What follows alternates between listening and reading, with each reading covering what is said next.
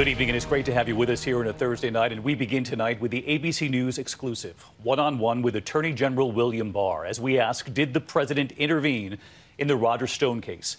And why did the Justice Department publicly change Stone's sentencing recommendation after the president's very public criticism?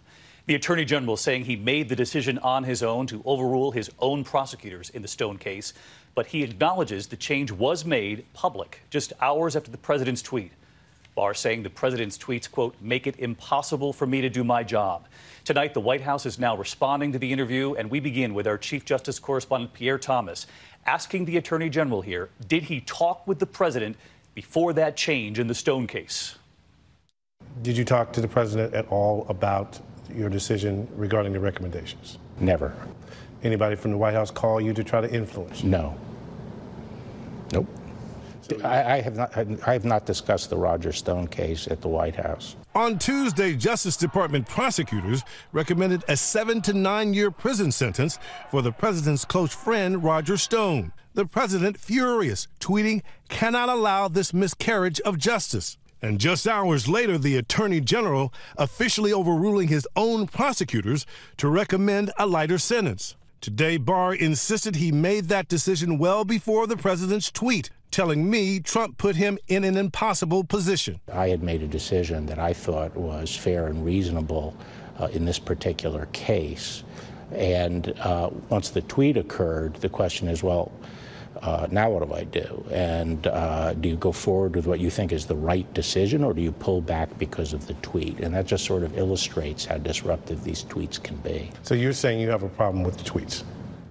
Yes. Well, I have a problem with some of the tweets. To have public statements and tweets made about the department, about our people in the department, our men and women here, about cases pending in the department, and about judges before whom we have cases, make it impossible for me to do my job and to assure the courts and the prosecutors in the department that we're doing our work with integrity. President Trump has publicly raged against the prosecutors in the Stone case, saying they should apologize.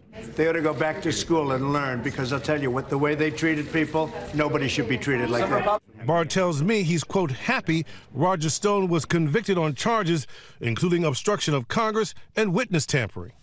Mr. Barr, the president does not like to be told what to do.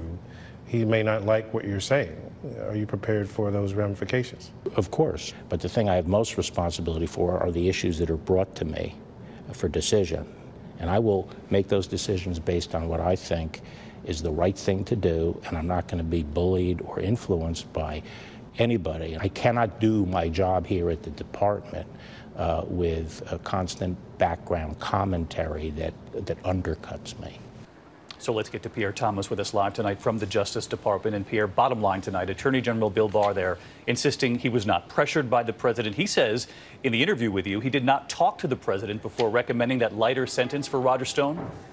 David, the White House spokesman said tonight that President Trump is not bothered by Barr's comments, but says Mr. Trump has the right to exercise his free speech. The White House says Mr. Trump has full confidence in Barr, but some Democrats are skeptical. Senator Blumenthal tweeting tonight that Barr is saying, translation, I'm doing exactly what President Trump wants. I just wish he stopped tweeting about it. David? Pierre Thomas leading us off tonight with his exclusive. Pierre, thank you. Hi, everyone. George Stephanopoulos here. Thanks for checking out the ABC News YouTube channel. If you'd like to get more videos, show highlights, and watch live event coverage, click on the right over here to subscribe to our channel. And don't forget to download the ABC News app for breaking news alerts. Thanks for watching.